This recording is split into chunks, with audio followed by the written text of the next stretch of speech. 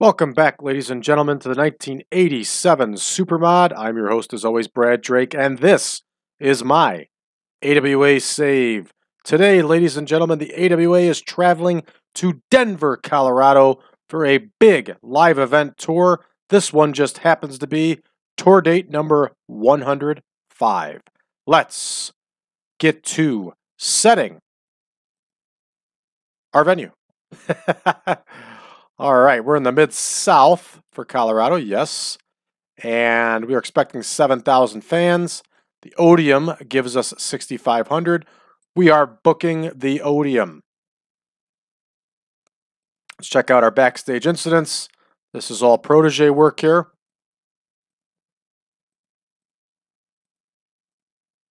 And we are through it. Oh, for those of you that haven't noticed, Tom Benninghouse, the wrestler, I found out that he actually wrestled as Tom Bennett in the AWA, and I was able to find an age-appropriate picture for him for the time. So that's what Tom Benninghouse looked like in the AWA in 1987 as Tom Bennett. So I got that corrected. So I did some research, was watching some old videos, and came across that and made the change. So let's see who's absent, if it's going to affect us, and it certainly doesn't look like it's going to affect us, so we are good to go. All right, let's check out our card for tonight. Madusa Micelli is going to wrestle Vivian Vachon. Cactus Jack and Buddy Wolfe will face the Assassin and Steve Olsonoski. Mike Graham is going to face Alan West. And folks, we're going to make this correction right here and right now. Mike Graham is not going to face Alan West. Mike Graham is going to face Nelson Royal. And we are going to find Alan West a new opponent. And Alan West is going to face Wayne Bloom. Wayne Bloom is going to get some work that way. It's probably not going to be the best of scores, but we'll give it a shot. So, Wayne Bloom is going to face Alan West. Mike Graham is going to challenge Nelson Royal for the World Light Heavyweight Championship. The Terrorist, Jack Victory, is going to face Greg Gagne. Dick Slater is climbing in the ring against Wahoo McDaniel. The Guerrero brothers are going to face Rose and Summers. And in our main event, Scott Hall battles Larry Zbyszko. Let's get to booking. All right, Micelli versus Vachon. In our opener, we will do our usual and take a look and see if anybody's getting ahead of anybody else. Of course, both these women are still showing chilly momentum. We're not quite going to be able to fix that until we split them apart. So let's take a look here at the match history. Vivian Vachon got the win last time, so Madusa Micelli is going to go ahead and get the win this time. There we go. That one's complete. 10-minute bout. Moving right along, Cactus Jack and Buddy Wolfe versus the Assassin and Steve Olsonoski.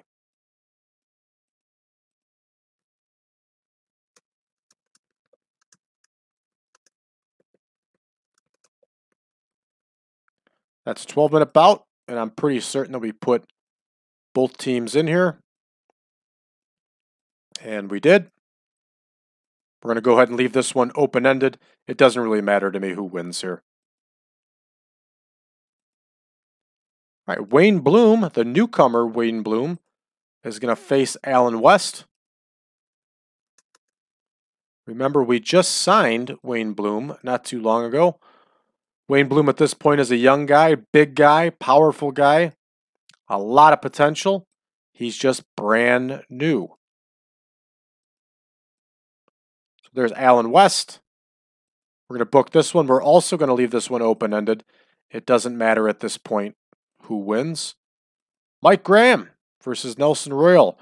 If you remember a couple episodes back, we did a test run with these two in a spot show, and they got a decent number. So we'll see how they do in a bigger venue here. And lucky for us, Mike Graham was available. Mike Graham will become permanently available soon when Championship Wrestling from Florida is shut down by its parent company, Jim Crockett Promotions. Yes, 14-minute match. Just want to double check. We're going to have Nelson Royal win, and of course it's going to be a tainted win. So there we go. That one's booked out. And the Terrorist versus Greg Gagne, and of course, you already know who's winning this one.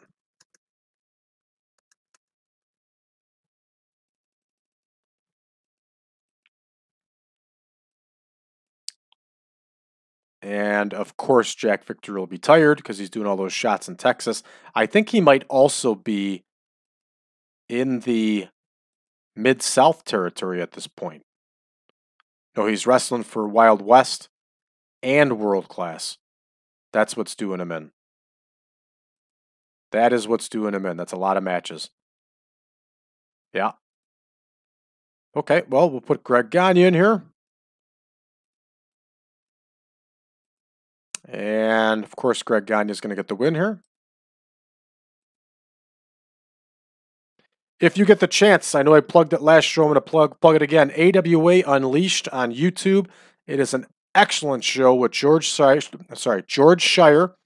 Mick Karch, and another guy hosting, and they talk about classic AWA. And George Shire, of course, is a historian. He's written several books. He helped write the record books on the AWA from the 60s and 70s. And the show is terrific. And they actually talked at length about Greg Gagne on one of the episodes and how they pretty much have the same opinions that I had, that Greg Gagne was a good wrestler. He just had two things going against him. He didn't have a great body, and his last name was Gagne. Besides that, Greg Gagne was a terrific, fantastic wrestler. All right, Dick Slater is going to face Wahoo McDaniel here. We are not going to make this a strap match. It's just going to be a regular match. Next time these two face, maybe we will have another strap match, but we'll see when that happens. Because remember, when you say S-T-R-A-P, it has to be strap. You have to yell it out to let everybody know that it's an Indian strap match. See how that goes? That means business when you say it that way. All right, here's Wahoo, and let's take a peek and let's see who won the last one here. So Dick Slater won the last one. So Wahoo's going to go over this time. There we go. And our semi-main event is going to be the Guerrero brothers versus Rose and Summers.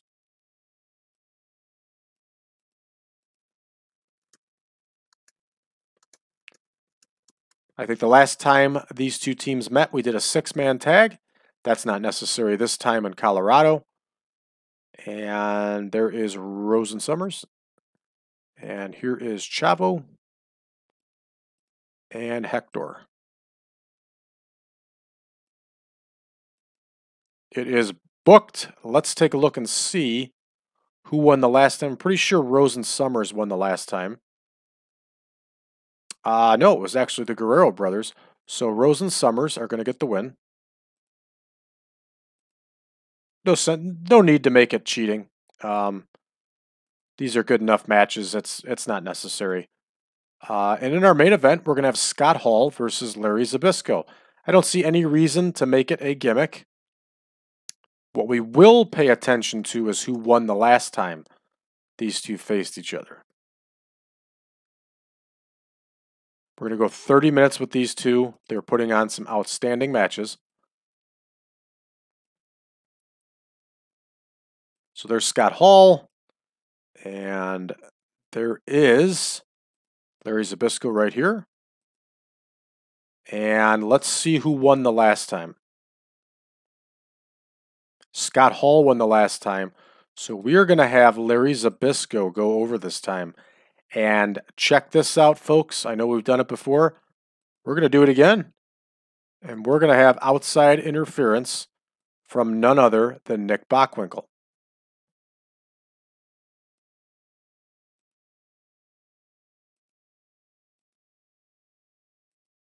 There it is, and there is Nick Bockwinkel. We're looking for him. We're going to find him here. There he is. So there we go. This is a nice surprise for Denver. This is a hot main event. This is a very good main event. We're at our usual 2 hours and 22 minutes. Let's go ahead and let's start this show. All right, Madusa gets the win with that nice German suplex. This is a good score for a ladies match. 47 overall, excellent. Hey, this one got a nice surprising score here. The Assassin gets the win over Cactus Jack with the Assassin lock and a 61 overall. Very nice. Is Buddy Wolfe showing his age yet? He is. But the Assassin is not, so that's cool. That's a nice score for a second match. Followed up by an awful score, but Alan West gets the win over Wayne Bloom. This is Wayne Bloom's first appearance in the Mid-South region, so it's understandable. All right, Mike Graham and Nelson Royal. And unfortunately, this is not as good of a score as we wanted. Nelson Royal must be lacking in the Mid-South region. I'm sure that's the cause. It also doesn't help that he is penalized because of his age. So, but 66 isn't bad. It can only be improved on. So let's continue. 56 overall. Greg Gagne only gets a 53 in Denver. Something's not right here, folks. We're going to make a note. And we're going to check Greg Gagne's popularity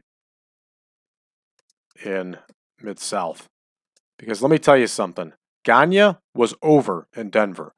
Greg Gagne was over in Denver. This isn't right. So let's move right along here and let's hope we can save the card. Nice. That's a nice score. I was hoping for a little bit more, but that's okay. Wahoo McDaniel gets the win with the tomahawk chop. Dick Slater looks like $1 million. So you're scoring an 85. I don't think Slater's showing his age, but Wahoo is. So Wahoo's almost 50 years old here. He's 48 or 49. So that's understandable. But that helps us out. Let's see what our semi-main event. Nice score. That is a big, big score and exactly what we needed. And it's probably going to outscore the main event. Terrific. This is a terrific score. Good.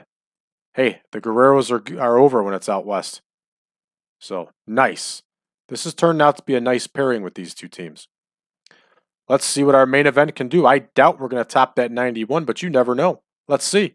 Whoa! Whoa! Whoa, I'm a fool. 91 for that main event. Very nice. And how terrific to have the Nick Bockwinkel running. This is a great score between these two wrestlers. Even Scott Hall hit an 85 here. Terrific, terrific score. Excellent. The feud continues, that red-hot feud. This is really good stuff. I am very pleased with these last two matches. This should definitely increase the overall. And it does. 88 overall on that card. Terrific. We got to give some praise to Scott Hall here. We got to give some praise to Larry Zbyszko. And I'd also like to point out Chavo Guerrero. And speaking of Chavo Guerrero, I think we got a better picture of him that we need to plug in there. He's looking very heelish in that picture with the black hat and all that. So we'll take a look at it. All right, Scott Hall's pleased. Larry Zbyszko's pleased. And Chavo's pleased. Excellent. All right, let's go ahead and make our adjustment for our next show, which is going to be 106. Live event number 106. When we hit January, folks, which isn't too far away, we will delete all the shows and start all over from 1, so things line up properly. Of course, we're going to keep our episode count, but that's what we're going to do for the shows themselves. So check out that fancy logo. I was able to find that old Giant Series logo from the 80s. Very nice. And good stuff. Lex Luger's got a catchphrase in 87. No way. Lex Luger would give the most boring, awful promos and do that stupid thing where he pointed his hand. Ugh. This is a little far-fetched here. But this seems to be the way this save is going. There's a lot of catchphrases and a lot of stuff going on here. So let's check our incoming mail here. Ooh, we are at professional level for merchandise, folks. This is big for us. This is really big. So we're going to have to go in there. 1.6, almost 1.7 million viewers on ESPN. That's also terrific. Great. We are firing on all cylinders here. Let's go in there and let's take a look at our merchandise. So there we go. And we are going to continue our upgrade, and we're going to continue upgrading at a rapid fashion. So we are at professional right now. So we are probably going to increase our amount of money off of merchandise heavily here. Heavily. This will increase. Excellent. Good for us. Helps us continue to grow. And again, is not unrealistic. Now let's take a look at Chavo and see if we can't get him a more baby-faced look. I can't remember if it's him or Mondo that I found a picture with a white hat and went ahead and plugged it in.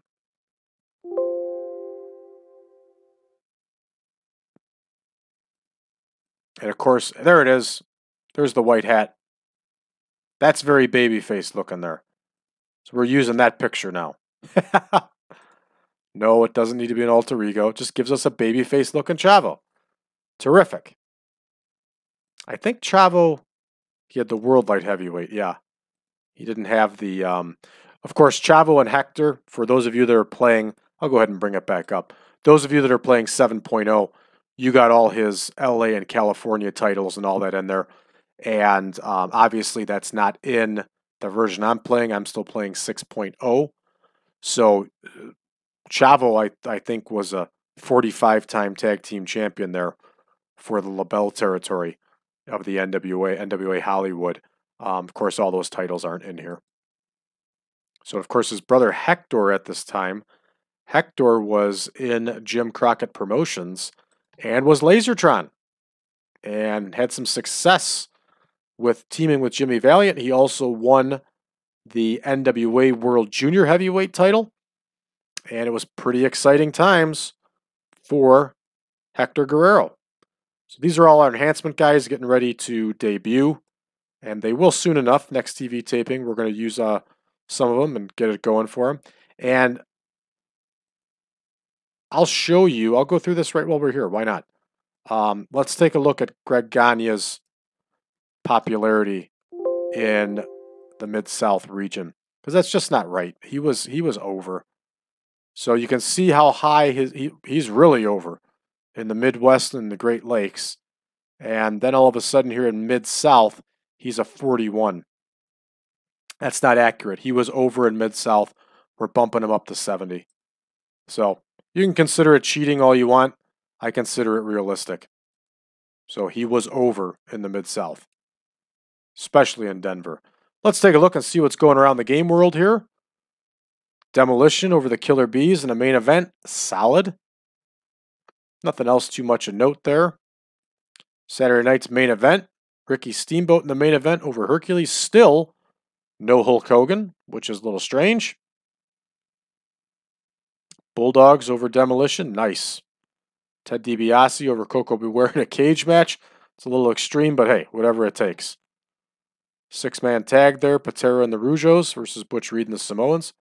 This is a nice card. This is a really nice card. I can see why it got a 93 overall. And look, only 18 million people viewed it. And of course, as I told you before, you know, the flaw is Saturday night's main event is running weekly instead of quarterly, as how it really ran. And there's not too many ways around that, as we've discussed before. I would like to see Grey Dog Software reprogram this game to where specials could get their own television contract, or you could do a television contract strictly for separate events. That would be a really nice feature that would help us to make things more realistic. But again, as we've talked about time and time and time again, TEW 2020 is not designed for 1987. It is designed for modern day episodic television wrestling. So that's the difference. That's the problem. Let's take a look at the WWF's live event. Rick Rude over Nikita Koloff. for the Intercontinental Heavyweight title. And the rest tend to be squash matches. So, all right, what are you going to do? Still scores an 86 overall. That one was out of the Garden, the Boston Garden. There's Giant Series for All Japan. A lot of titles on the line, including the World Junior Heavyweight title. Nice. It's about another year before All Japan will drop out of the NWA and drop their titles.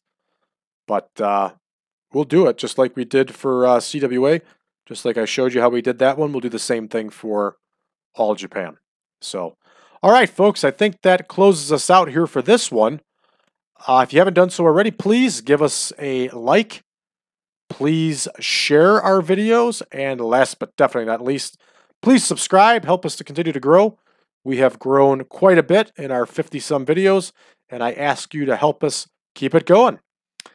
If you would like to join us on Facebook to talk about the 1987 Supermod, you can find us at facebook.com/groups/1987 Supermod. That's facebook.com/groups/1987 Supermod. And last but not least, what we always say every one of these shows, so long for now. Had you there, didn't I?